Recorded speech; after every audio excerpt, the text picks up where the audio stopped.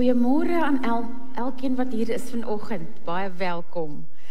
As jy aanlyn kyk, ook baie welkom. Nuwe intrekkers of besoekers, baie welkom aan julle. Kom drink saam met ons 'n koppie koffie of tee na die erediens. En as jy met klein kindertjies sou kom, het ons ouerkamer hier agter. As jy so omstap, dan kan hulle daarso ietsie teken terwyl jy na die diens luister. So bring daai klein kinders saam. As hulle nog te klein is vir daai kant, is hulle nog nie te klein vir hierdie kant nie. Ons het vandag terugvoer oor die synode wat die afgelope week plaasgevind het. Jack Kriek, ons kerkraadsvoorsitter, gaan vir ons bietjie kom vertel daarvan, wat hy daar beleef het, en daarna kyk ons 'n video saam oor ons Zitulele uitreik, en dan kyk ons nog 'n video oor ons Pinksterdienste, wat volgende week begin. Jack, baie welkom.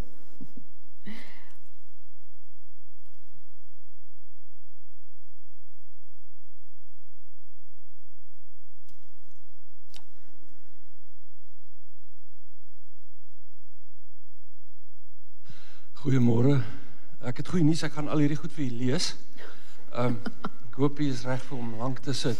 Maar is dit nie 'n voorreg nie? My vrou het vanoggend vroeg vir my gesê, wat 'n dag is vandag? En toe onthou ek, dis Moedersdag. So wat 'n voorreg om in die moedergemeente op Moedersdag aan u terugvoer te gee oor die gemeente. En toe ek nou so dink aan Moedersdag, toe ons klein was het ons hoenders gehad. En ek was altyd so verwonderd om te sien hoeveel kuikens pas onder 'n hen se vlerke. Nee. En dit het my sommer net opnuut 'n simboliek gegee van ons gemeente. Hoeveel kuikens pas nie onder haar vlerke nie. Nou goed, ek is hier om terugvoer te gee oor die pas afgelope Weskaapse synodesitting. Nou ek is seker daar is van u wat weet wat 'n synodesitting is, maar daar is van u wat sekerlik nou nie weet nie, want ek het tot 'n paar jaar terug nie regtig geweet nie. En toe dominee André Aghenbach my in 2018 vra of ek die 2019 synode sal bywoon, toe dink ek by myself, wat moet ek nou daar gaan doen? Nee, regtig, ek is mos nou nie regtig, jy weet, so ingelig en so slim dat ek nou 'n verskil kan maak nie.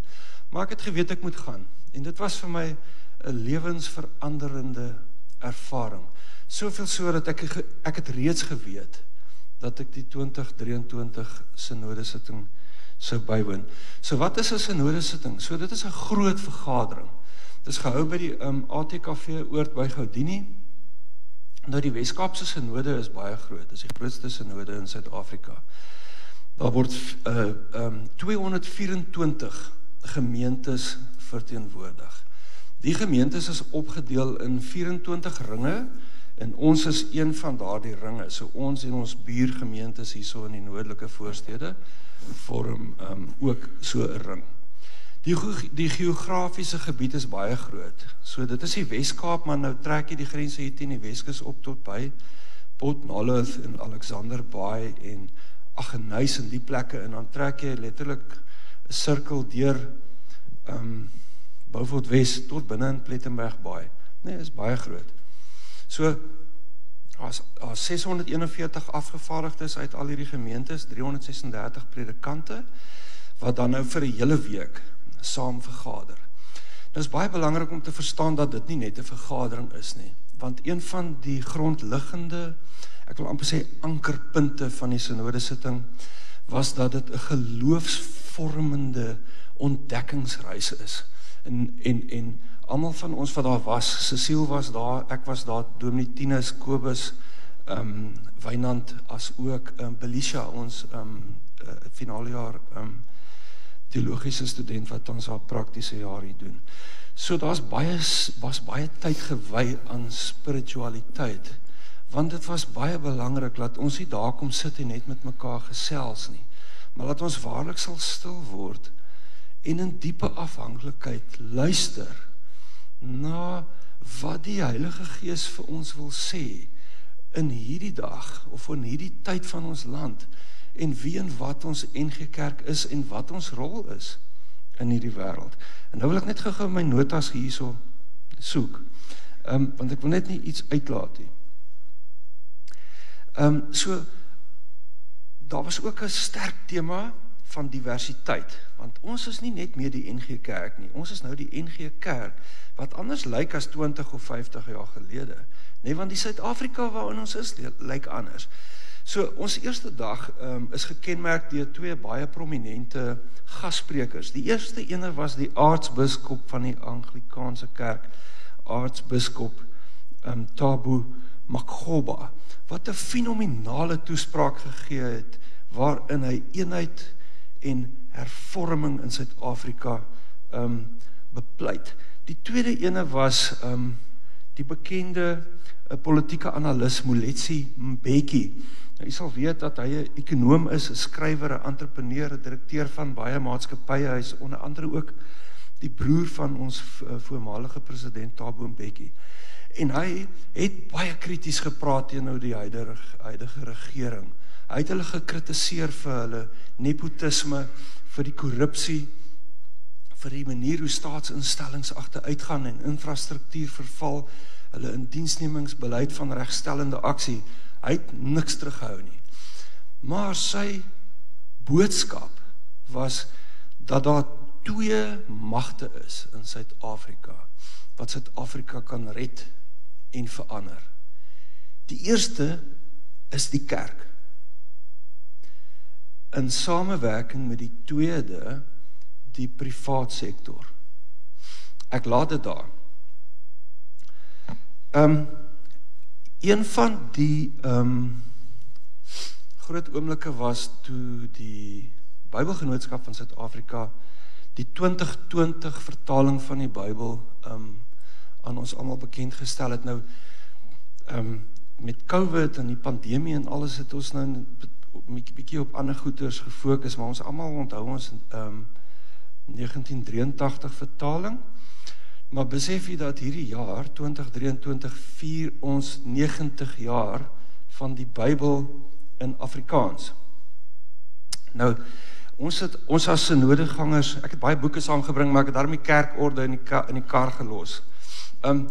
Ons het elkeen so 'n pragtige Bybel, die 2020 vertaling as 'n komplementêre geskenk ontvang, en ek het toe ook vir my hierdie een gaan koop.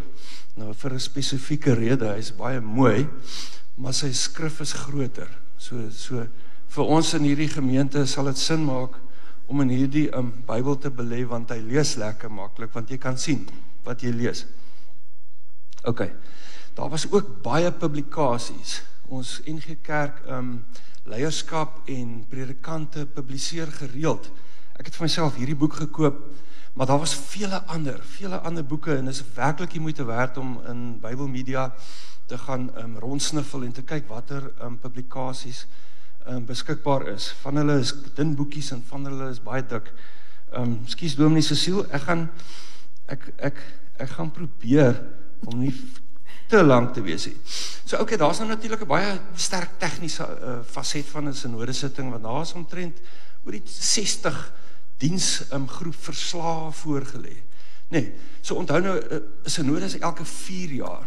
So in 2019 is daar 'n klomp doelwitte gestel en 'n klomp taakspanne aangewys en 'n klomp bedieningsspanne en netwerke in die lewe. En nuwe uittredende lede word vervang met nuwe lede wat ingestem word. En dan werk hulle baie hard vir 4 jaar. En dan is daar nou 'n oomblik vir 'n terugbeskouing. So dit is waar die uittredende moderator Dominee Nelis Jansen van Rensburg 'n lywige verslag ingedien het, onder andere 'n fantastiese video wat ek wens ek kon vanoggend vir u wys, maar dit is te lank, oor al die werk wat die NG Kerk in die afgelope 4 jaar gedoen het, te midde van die COVID-pandemie ook.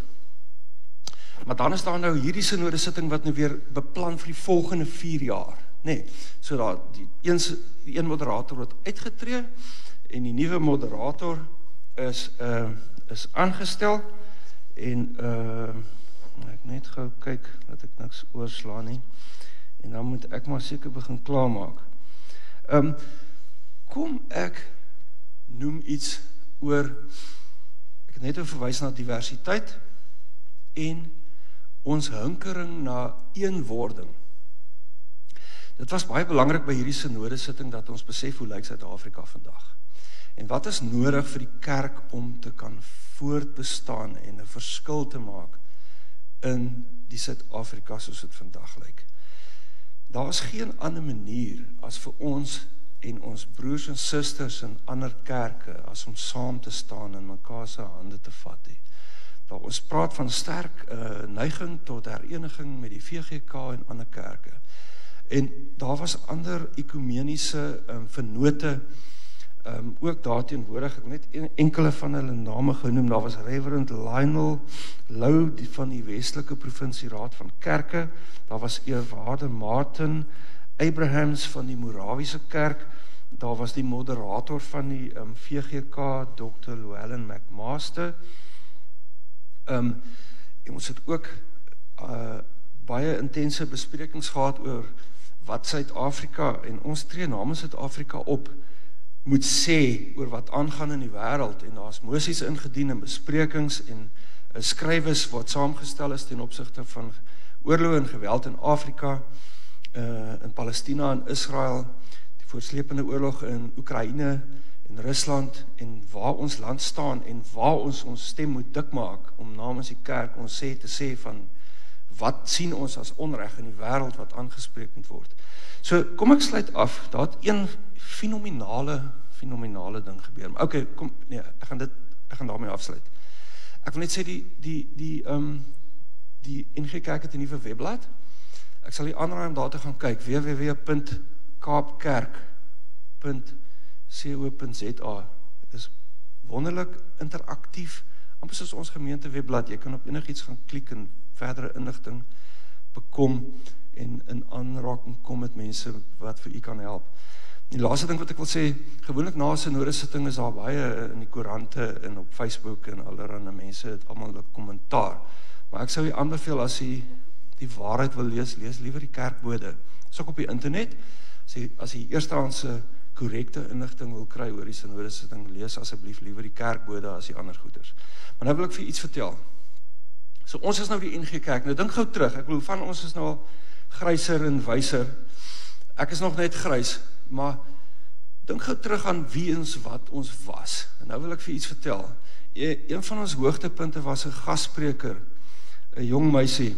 Wel, ek noem maar nou 'n jong meisie, maar sy is seker al, hoe oud is sy, Cecile Charlotte? In die 30, ja. Okay, sy is in die 30. Okay, nou gee ek my ouderdom ook weg. Sy is 'n swart meisie, ja, maar was 'n huishulp in Pretoria, hulle het in Murray-Louw in 'n sinkhuisie groot geword. Ja, nou moet ek nie emosioneel raak nie, want dit was waarlik, ek sê vir julle, 'n wonderlike ervaring. Sy is die eerste vroulike, swart, ten volle gelegitimeerde predikant in die NG Kerk. Sy staan so ook 'n dosent in Hebreëus aan die Universiteit van Pretoria. Dit was eintlik komies, sy het op die kampus van Universiteit Johannesburg 'n kerk begin om ander swart studente na die NG Kerk te lok, en sy het dit genoem NG Unie. En sy hoor toe almal praat van die Nguni Kerk. Waar is die Nguni Kerk? So ons het toe nou lekker gelag, maar die Nguni Kerk is 'n NG Kerk op die kampus van die Universiteit van Johannesburg. En sy het besluit, haar storie is fantasties. Sy het uiteindelik in 'n kinderhuis beland in Pretoria, en uiteindelik het 'n vriendin van haar op skool, wie se pa 'n NG dominee is in die NG Kerk, haar in die huis ingeneem, as 'n kind wat saam met hulle gewoon het, want sy het gesukkel met vervoer ensovoorts. En eendag toe vra hy vir haar, wat wil jy eendag doen? Toe sê sy, ek wil doen wat u doen. Toe sê hy vir haar, wat bedoel jy? Toe sê sy, ek wil ook 'n dominee word in die NG Kerk. En wonderbaarlik het iemand aan haar die fondse bewillig deur 'n beurs, het sy begin studeer, en is sy vandag 'n prominente stem van 'n nuwe generasie, wat anders lyk as die tradisionele NG Kerk. Dit was hartverwarmend, dit was inspirerend om te sien wat een persoon, daai Pretoria se Afrikaans sprekende manlike dominee kon maak in die lewe van 'n jong, swart kinderhuismeisie. En mag ek dit by u laat, mag dit die gedagte wees waarmee ons vandag huis toe gaan, is dat die NG Kerk meer as ooit tevore 'n belangrike rol het as ooit tevore in vandag se Suid-Afrika, maar ook in die Suid-Afrika van die toekoms. Ek gaan tradisioneel 'n koppie tee drink na kerk. As u van my boeke wil sien of nog 'n vraag wil vra, is u welkom om dit vir my te kom vra. Maar ek vertrou ook dat u sal verstaan, ek moet myself nou verskoon en dan gaan ek nou eers daar na die saaldiens toe. Baie dankie. Dankie, Jak. Baie dankie. Al die sprekers en gesprekke is beskikbaar as u ook daarna wil kyk of daarna wil luister, kan u op Synode-nuus gaan. Dit is ook 'n webwerf, of kontak ons kerkkantoor en dan kan ons dit ook vir u aanstuur, maar dit was 'n ongelooflike ervaring met regtig bemoedigende sprekers wat ons daar ontvang het. Dankie, Jak. Ons kyk na 2 video's saam gou oor ons uitreik en oor Pinkster wat voor lê.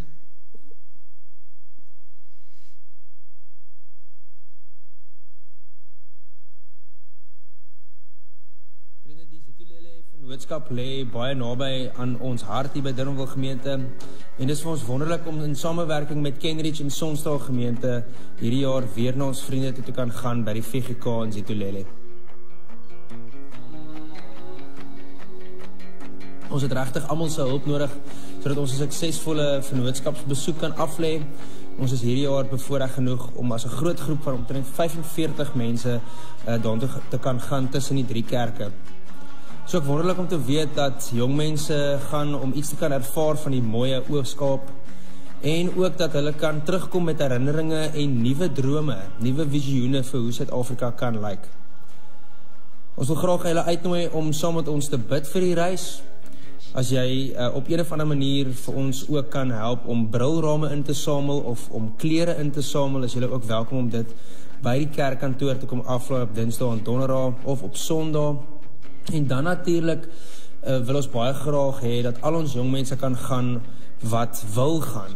En vir dit om te kan gebeur het ons regtig nodig vir borge om in te kom vir hulle.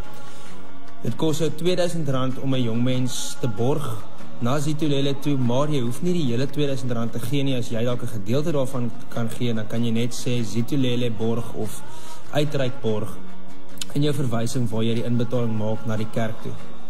As daar enigiemand is wat ook bereid is om ons hemde te borg, bel asseblief die kerkkantoor. Jy is welkom om ook gebruik te maak van die Durbanville Gemeenskapstrust om op so 'n manier ook 'n artikel 18A sertifikaat terug te kan kry indien jou maatskappy of besigheid 'n beurs wil gee of 'n borg wil gee.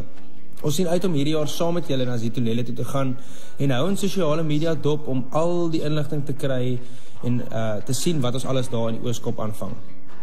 Bid saam met ons en reis saam met ons op ons pad na Zitulele Vennootskap 2023.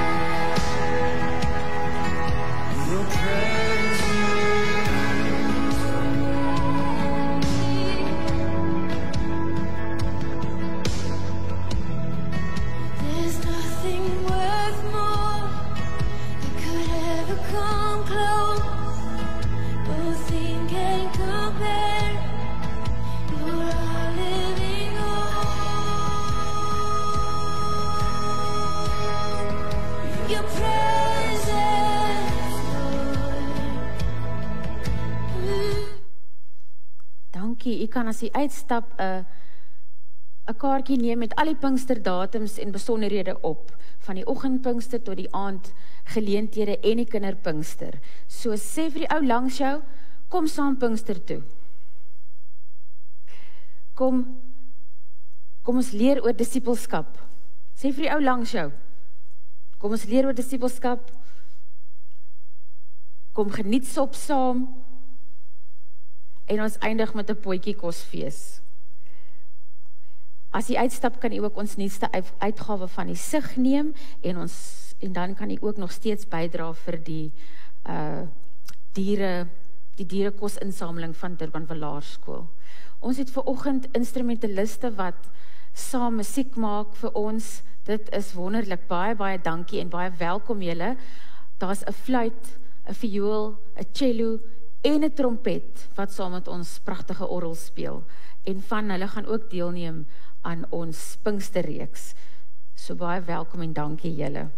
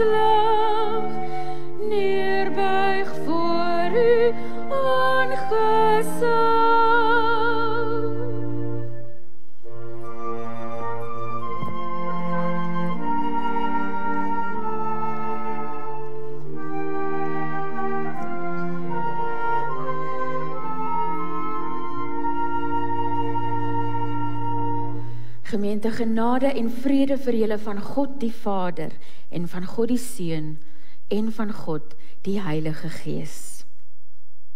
Ons gaan saam sing lied 411. Staan saam met my op. Ons sing vers 1 tot 3.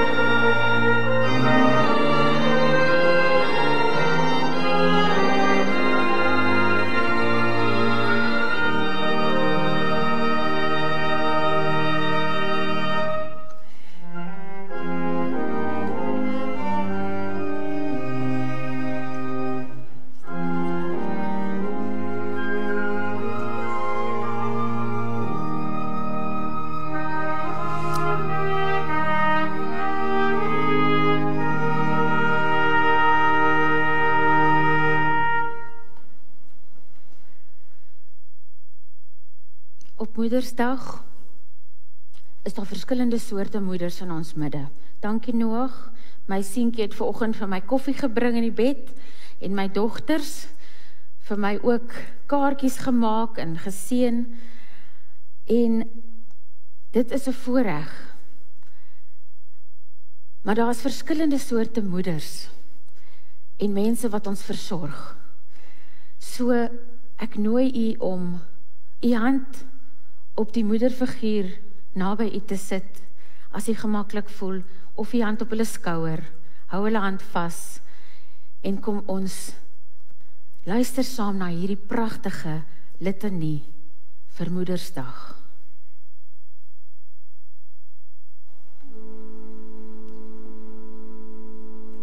Aan die wat hierdie jaar aan hulle eerste kind geboorte gegee het, ons juig saam met julle.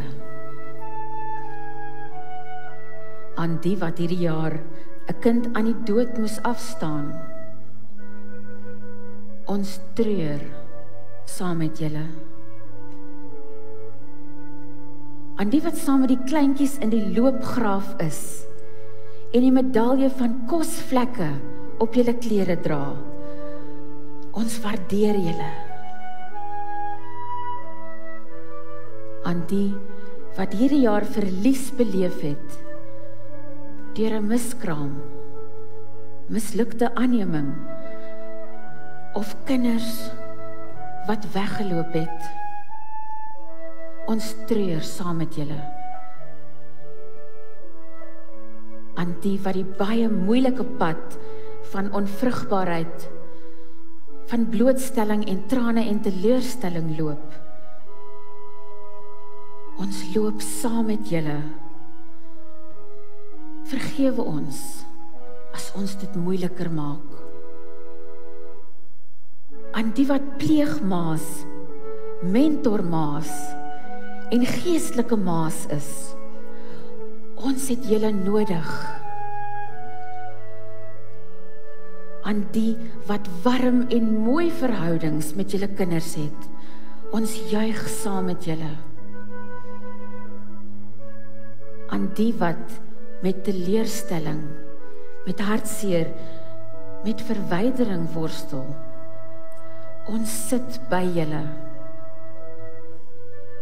Aan die wat hierdie jaar hulle maas verloor het, ons rou saam met julle. Aan die wat mishandeling en misbruik by jou ma beleef het, ons sit by julle. Aan die wat in hierdie jaar deur bestuurslesse, mediese toetse en die algemene beproewings van moederskap is, ons is beter omdat julle in ons midde is. Aan die wat 'n kind vir een of ander rede tydens 'n swangerskap verloor het, ons onthou die kinders, ons hou julle vas op hierdie dag. Aan die wat enkellopend is en daarna verlang om 'n kind te hê, ons droom en bid saam met julle. Aan die wat tweede mamas is en saam met die man wat jy liefhet ook kinders uit 'n ander huwelik gekry het, ons stap hierdie uitdagende pad saam met jou. Aan die van julle wat daarna verlang om die vreugde van kleinkinders te beleef, maar weet, dit gaan nie gebeur nie. Ons treur saam met julle. Aan die wie se nes in die komende jaar nog leer sal wees, ons huil en lag en juig saam met julle. Aan die wat verwag en nuwe lewe in hulle ronddra, ons leef saam met julle in hoopvolle verwagting. Aan die wat hulle kinders vir aanneming moes gee, ons onthou julle selflose liefde. Op hierdie Moedersdag loop ons saam met u elkeen, om ma te wees, om lief te hê, is nie vir lafhartigs nie, en ons het ware stryders in ons midde. Ons onthou julle en ons eer julle.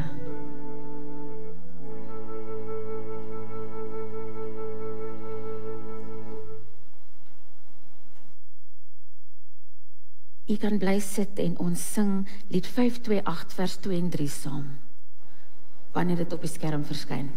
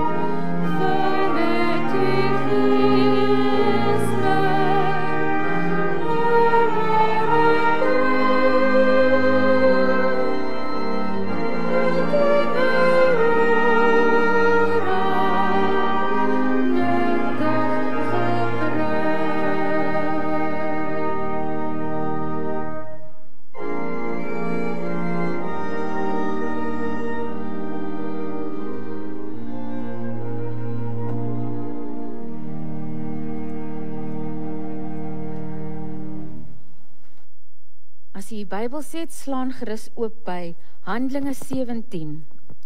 Handelinge 17, waar Paulus in Athene is en 'n baie interessante ervaring het. Ek lees vanaf vers 16. Terwyl Paulus in Athene vir Silas en Timoteus wag, het hy baie verontwaardig geword, toe hy sien hoe vol afgodsbeelde die stad is.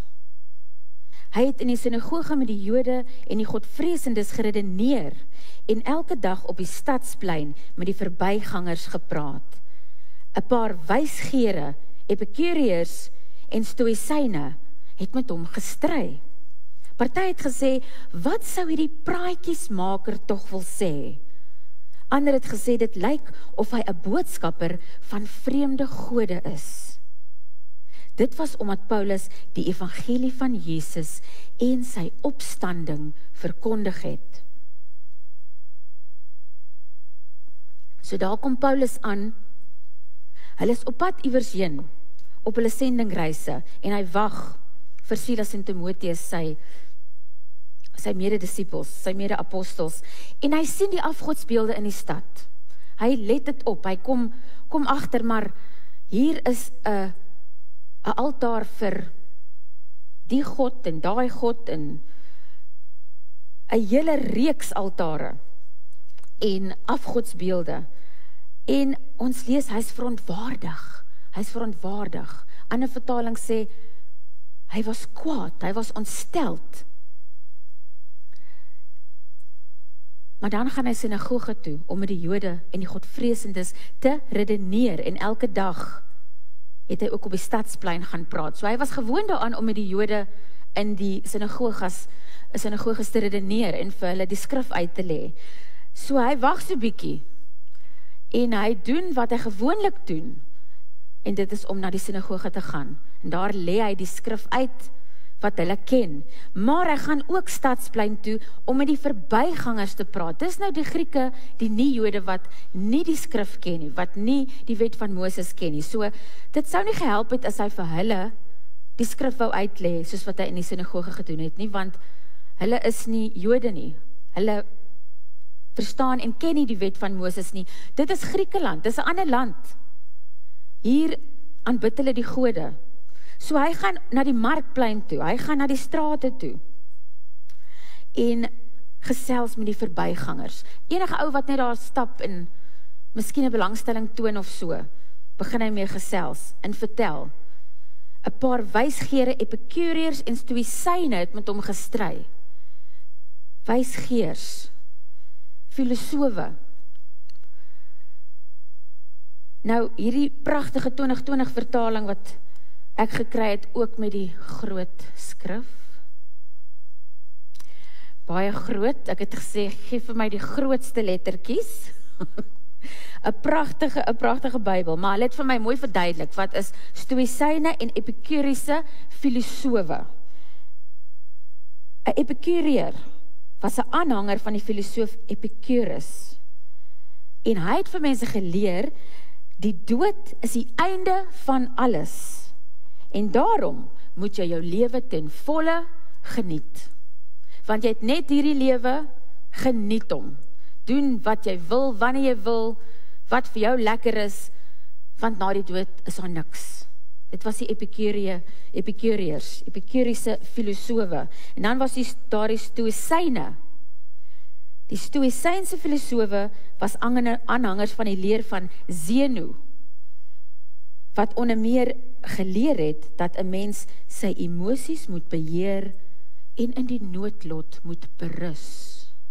So die stoïsyne het gesê, wat gaan gebeur. Dit is hoe dit is, ons het geen invloed daarop nie. Jy moet nou maar net jou emosies beheer en nou maar net deur die lewe gaan. Dit was hierdie twee groepe. Nou, Griekeland in daai tyd was vol filosowe. Dit was 'n deel van die wêreld waar al die nuwe denkwyses en interessante idees vorendag gekom het, en dan was daar 'n groep wat daarmee saamgestem het en gesê het, kom ons dink bietjie verder daaroor, kom ons bespreek dit, en kom ons begin so lewe, en dan 'n ander ou met 'n ander vreemde idee gekom of so, dan was daar nou 'n groep aanhangers wat na hom toe gegaan het, en wat gaan luister het wat hy gesê het, en hulle self nou by hom geskaar het, en so het daar al hierdie interessante denkwyses vorendag gekom in daai tyd, en dit is wat Paulus dan nou hierso bevind. En hulle het met hom gestry, sê vers 18. En party het gesê, wat sou hierdie praatjiesmaker tog wil sê? Hierdie ou wat so te kere gaan en babbel. 'n Ander vertaling noem vir hom 'n ou wat babbel, en daai woord in die Grieks is letterlik 'n hoender of 'n voeltjie wat so pik hier en daar. Met ander woorde, hy het hier 'n stukkie iets gehoor en daar het hy miskien iets gehoor. Nou kom vertel hy vir ons 'n ander storie wat hy hier opgemaak het, of van allerlei verskillende interessante goedertjies. Wat wil hierdie ou wat so babbel tog nou eintlik vir ons sê? Want dit is vreemde goed wat ons nog nie gehoor het nie. Wat sou hierdie praatjiesmaker tog wil sê? Ander het gesê, dit lyk of hy 'n boodskapper van vreemde gode is. Vreemde gode. Nou, daar was honderde altare en tempels in Griekeland vir vreemde gode. Vreemde gode was nie 'n vreemde ding nie. Hulle het vreemde gode verwelkom, want hulle wou veilig wees. So hoe meer tempels daar is en hoe meer altare, hoe veiliger sal ons wees. So kom ons sorg maar net dat daar iets vir almal is. So 'n vreemde god sou iets wees wat vir hulle geïnteresseer het, wat vir hulle nuuskierig gemaak het. Dit klink asof hy oor vreemde gode praat. Nou, kyk, dit is gode, dis meervoud wat hulle noem. Dit sê daar, Paulus hy het Jesus en die opstanding verkondig. En hulle het gesê, dit klink na vreemde gode. So hulle het nie besef, die opstanding is nie nog net 'n vreemde god nie. Hulle was geprikkel. Vreemde gode, Jesus en die opstanding, wat 'n nuwe god is dit? En hulle wou meer weet. Vers 19, toe nooi hulle hom na die Areopagus toe. Nou die Areopagus was hierdie plek. Dit was so 'n heuweltjie, rotsagtige heuwel, onderkant 'n groot tempel, waar al hierdie slim ouens bymekaar gekom het. Al hierdie filosowe, die wat nou wou hoor wat die volgende ou se interessante praatjie of aanbieding is. Daar het hulle gaan sit en kuier en luister en gesels en hulle het hom na die Areopagus toe geneem en gesê, kan ons te wete kom wat hierdie nuwe leer is wat jy verkondig? Party van die dinge wat jy sê, klink vir ons vreemd, maar ons wil graag weet wat dit beteken. So hulle was nuuskierig. Die Atheners in die algemeen en die uitlanders wat daar gewoon het hulle tyd aan niks anders bestee as om iets niets te sê of te hoor nie. So vir hulle was dit baie belangrik om al die nuwe goed wat uitpop te verstaan en na te luister. Dit herinner my 'n bietjie aan ons. Hier's 'n nuwe ding. Almal moet nou 'n airfryer hê. Want dis nou die nuwe ding. Of 'n induksieplaat. Of die nuwe Samsung, die iPhone 14. Hy's nou die nuutste. Ons moet nou vir hom hê. Nee, hier's 'n nuwe sosiale media ding. Dis nou TikTok. En voor dit was dit Snapchat, en voor dit was dit Instagram, en voor dit was dit nie, ek weet ook nie meer nie, maar was vers 20, dit val vreemd op ons ore, ons wil graag weet wat dit beteken, die Atheners en ook die uitlanders wat daar woon, so dit was die hele kultuur van daai samelewing, het vir niks anders tyd, as om oor iets niets te praat, of daarna te luister nie. En as daar nou weer 'n ander nuwe storie op die radio is dit alwaar ons wil praat, maar môre is daar 'n nuwe storie, dan is dit wel alwaar ons praat. Ek dink ons kan dit verstaan. Vers 22. Paulus het toe in die middel van die Areopagus gaan staan en gesê, Atheners, ek sien dat julle in alle opsigte baie godsdienstig is. So hy is nog heel ordentlik met hulle. Ons het gesien daar, so hy was baie ontsteld geweest, maar hy is baie ordentlik. En hy sê vir hulle, ek sien julle is godsdienstig. Want toe ek deur die stad gestap het en noukeurig gekyk het na julle voorwerpe van aanbidding, het ek ook 'n altaar gevind waarop geskryf staan, aan 'n onbekende God. Wat julle dan onwetend aanbid, verkondig ek aan julle. Baie slim van Paulus. Hy het 'n aanknopingspunt gevind. En hy het daardie nuuskierigheid van hulle, daai belangstelling het hy gebruik om te sê, ek kan vir julle hiervan iets vertel. En daai altaar van die onbekende God, daar's verskeie, maar daar's een wat 'n mens vandag kan sien daarso in Griekeland, as jy soontoe gaan, waarop daar geskryf staan, aan die God of godin, wat onbekend is. En wat gebeur het, was 'n pandemie. In die jaar 430 voor Christus, was daar 'n pandemie, en ons weet nou presies hoe dit is.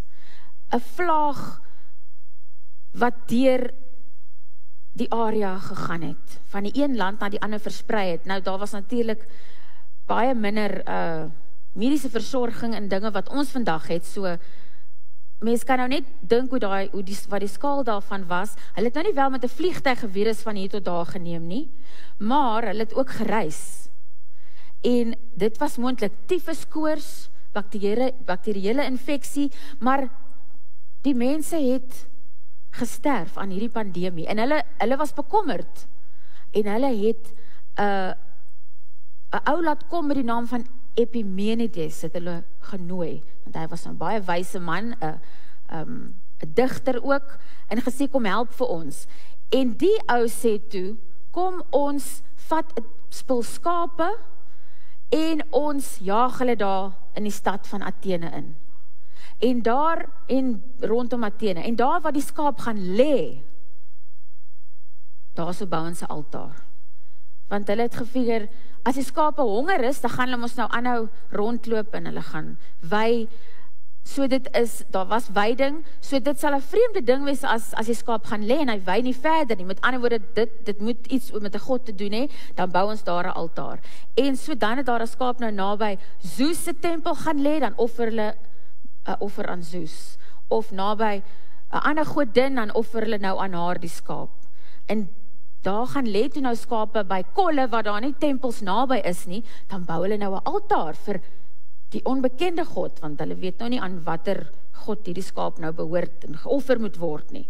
En so is daar oral hierdie altare aan onbekende gode wat opgerig is. En Paulus sê vir hulle, dit is hierdie God waar ek vir julle kom vertel.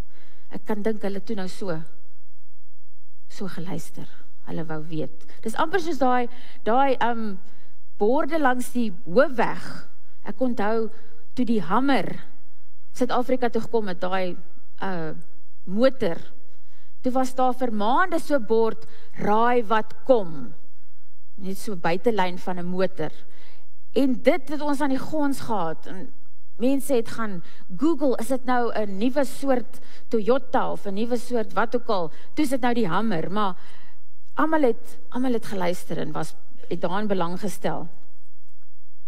So Paulus vertel vir hulle verder vanaf vers 23. Toe ek deur die stap gekyk het, gesien het julle voorwerpe van aanbidding, het ek ook 'n altaar gevind waarop geskryf is aan 'n onbekende God. Wat julle dan onwetend aanbid, verkondig ek aan julle. Die God wat die wêreld gemaak het, alles daarin. Hy wat die Here is van hemel en aarde, woon nie in tempels wat met hande gemaak is nie.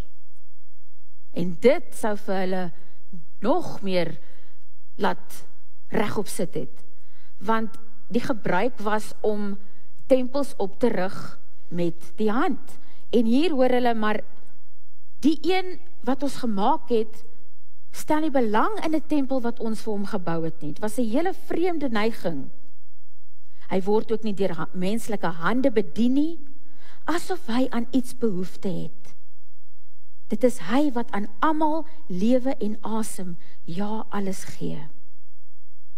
Nou daar was Paulus baie slim, want hierdie reeltjies in vers 25 kom uit die Grieke se eie digters uit. Hy haal hierso hulle eie digters aan. So hulle sou geweet het waarvan hy praat. Hy kom ons nou nie oor uit die wet van Moses vir hulle verduidelik het nie, want hulle ken dit nie. So hy haal hulle eie Griekse digters aan. Dit was iets wat hulle gesê het voor hulle vir Zeus aanbid het, deel van 'n rympie wat opgesê was deur die Grieke. Vers 25, hy het nie nodig om deur mense versorg te word nie, dit is hy wat aan almal lewe en asem en alles gee. Uit een mens het hy al die nasies gemaak. Hy het hulle gemaak om oor die hele aarde te woon. Hy het bepaal hoe lank hulle sal bestaan en waar hulle sal woon. God het hulle gemaak om hom te soek, al sou hulle ook moes rondtas om hom te vind. Rondtas om hom te vind. En daar het hy weer eens oor iets gepraat wat hulle ken. Onthou julle vir die storie van Odysseus? Daai Griekse ou wat moes allerlei monsters oorwin om oor 'n 10 jaar reis terug te kom by sy huis. Hy het onder andere die een oog oorwin. Die een oog het hy in die oog gesteek en die een oog monster is toe nou blind. En die rondtas in hierdie grot en so, dit is die woord wat Paulus daar gebruik, dit word net daar gebruik in die hele Bybel. So die mense sien, hierdie ou weet waarvan hy praat. Hy praat van ons digters, ons filosowe, ons gode, hierdie ou, ons kan maar luister na hom, sou 'n mens dink.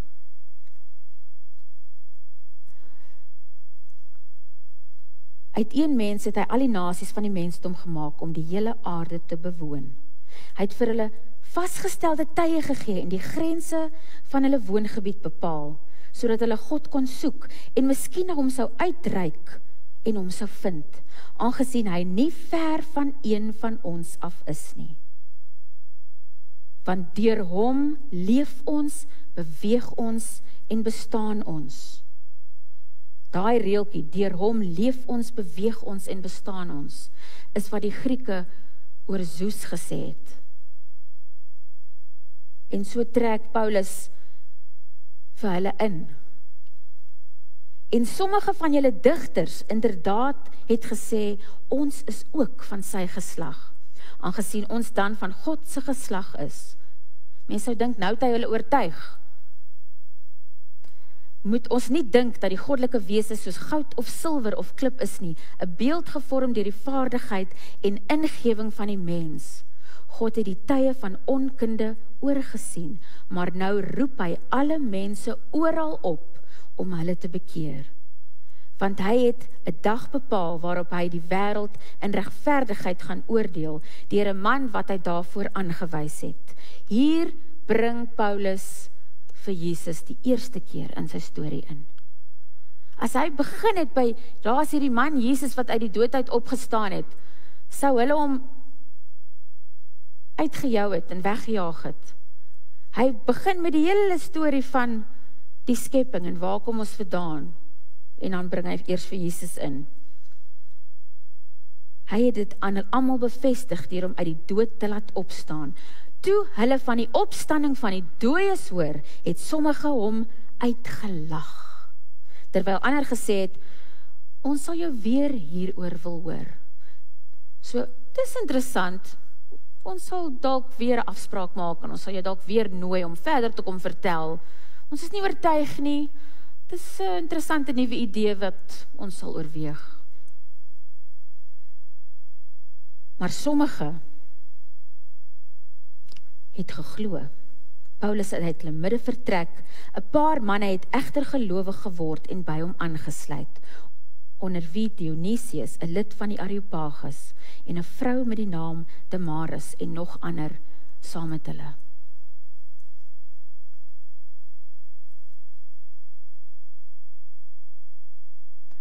Paulus het vir sy luisteraars probeer verduidelik en vertel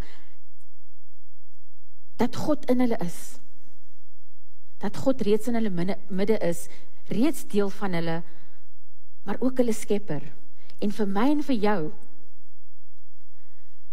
kan ons aan die wete vashou dat God in ons is en ons in hom, deur die werking van Jesus Christus, deur sy seun, wat dit vir ons moontlik gemaak het. So, jy is in God, en jy is in Christus. Paulus het probeer verduidelik, hierdie onbekende God, wat vir julle onbekend is, hy is eintlik bekend, en hy is eintlik in ons. So vir my en vir jou, ons kan weet, die onbekende God is bekend, en hy is in ons. Hy is nie ver van jou en van my af nie. Paulus het vir hulle ook probeer verduidelik, dat hulle toegevou is in hom, wanneer ons tot geloof kom, dat die Heilige Gees vir ons toevou. En ek en jy is nie onbekend met die Heilige Gees nie. Hy is nie vir ons onbekend nie. Ek en jy is toegevou in sy Gees.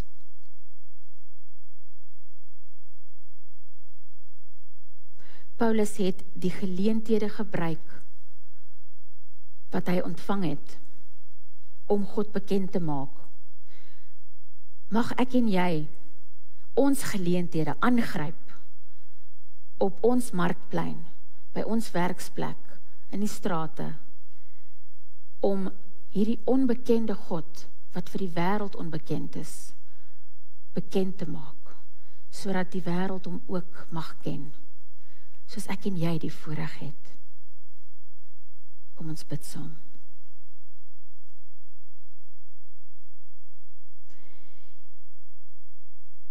Hemelse Vader, wat bekend is aan ons op soveel maniere, mag ons daar waar U nog vir ons onbekend is, nader aan U kom, U aangesig leer ken, U hart leer ken,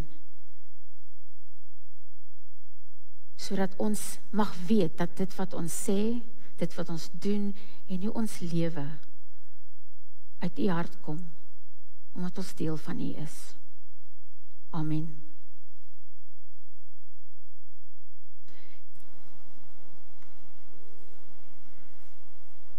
U het nou geleentheid vir offergawes tydens met Snapscan en ons luister saam na die stuk wat ons gaan hoor.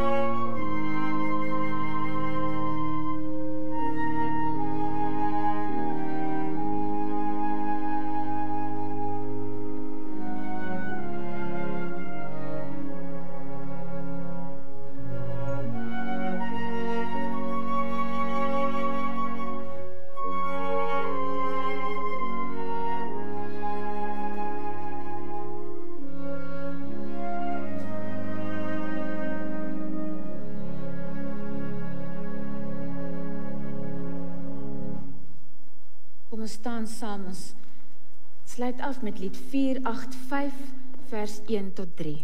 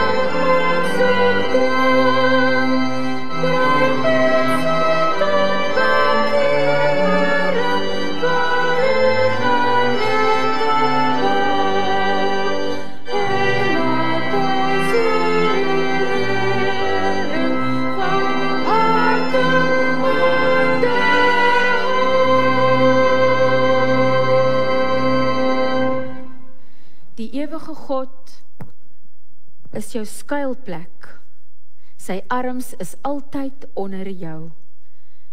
Hy is by jou, waar jy ook mag gaan.